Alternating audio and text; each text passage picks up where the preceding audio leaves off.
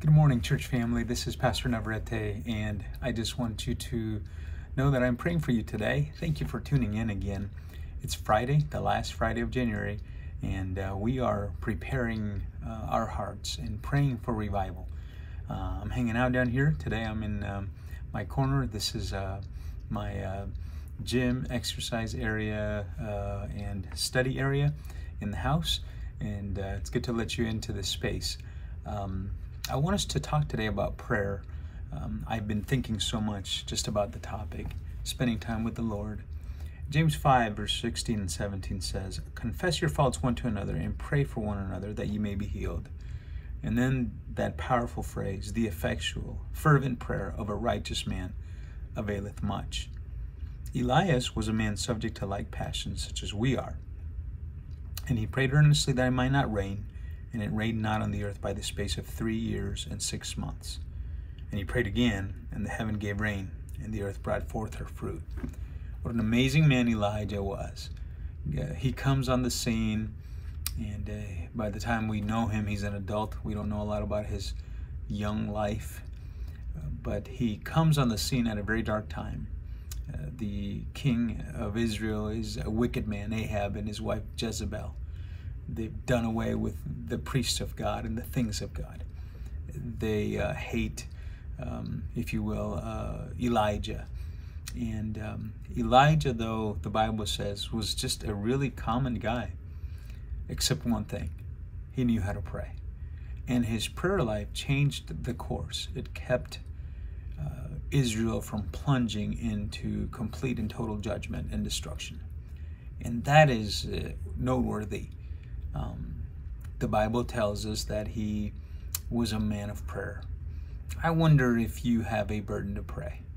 I sometimes ask myself, why is it that more people don't want to be as powerful as people like Elijah who knew how to pray?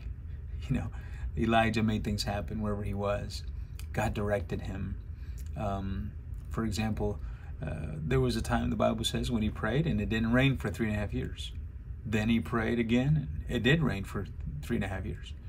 The Bible says that there was a time when God directed him to go to a widow and to stay with her and lodge there with her, and he ordered her to make him a meal, and then God provided for all of her meals until the famine was over.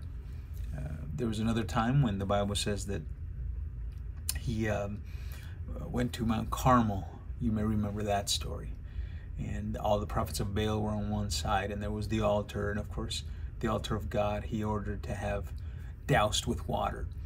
And the scriptures tell us that he prayed a simple prayer. In fact, I want you to listen to this prayer. 1 Kings 18:37 says, "Hear me, O Lord, hear me, that this people may know that thou art the Lord God, and that thou hast turned their heart back again."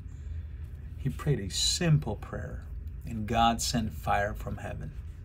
I think it was Ian Bounds who said, "Short, powerful public prayers result from long, secret intercession." The reason he didn't need to pray long is because he was so connected to God. You know, today in the church, we have a lot of players, but few prayers. A lot of organizers, but few agonizers. A lot of people who are willing to share their fears, but few people who are willing to wrestle with God in prayer. I read about the revivals and I think, Lord, why is it that people don't just pray, imitate great prayer warriors? Why don't we want to be like Elijah, for example, who saw God touch things and change things because he learned to pray? And it brings us today to my challenge to you, which is, would you stop and just spend some time in prayer right now? Would you spend some time today in prayer? Perhaps what you need to do is just schedule that. When will you do it? Will you pray for your greatest needs? Think of what they are. I've been praying this morning about the needs in our community, of souls that need to be saved, people that have been saved that need to be baptized. Friends, we have dozens of people who are coming to our church right now who aren't converted. They're going to a Christless eternity. Will you pray for your pastor? C.H. Spurgeon was asked one time, "What's the secret to your ministry?" And without hesitation, he said, "My people pray for me." I covet your prayers. I want to preach the gospel. I was praying for hurting people. People like Michelle Mickelson, who lost her husband this past week. And he's in heaven, but she's hurting. And there's others. I think, for example, of just people who need to be just revived. I've been praying for our church family. I am praying that we'll become praying people, that we'll have a desire to intercede, to bring things before the Lord with a sincere, a fervency, the Bible calls it. It availeth much. I have been praying this morning for our auditorium remodel. What a great need that is, to create space so that we can include others and train others in the Word of God, see them grow with us. What a great thing that's going to be. But like everything, we've got to pray. I'm praying, for example, that the chairs will get here before Easter. The company's telling us it's probably not going to happen. Well, I believe God is able, and I always should pray with me about that.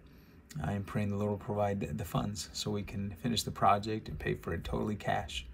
I'm praying for workers, people that will help us to do some of the carpentry remodel and plumbing. So much to pray to God for. We have needs in our country. We have mass shootings. We have the politicizing of everything, it seems. And we as God's people have this responsibility to pray. Will you stop and pray today? What about your needs? What about your burdens? What about the people in your life who you'd love to see saved and their hearts touched? There's nothing that's impossible with God. Let's spend time in prayer today. Let's be like Elijah. Let's imitate this great man of God. God bless you today as you serve him.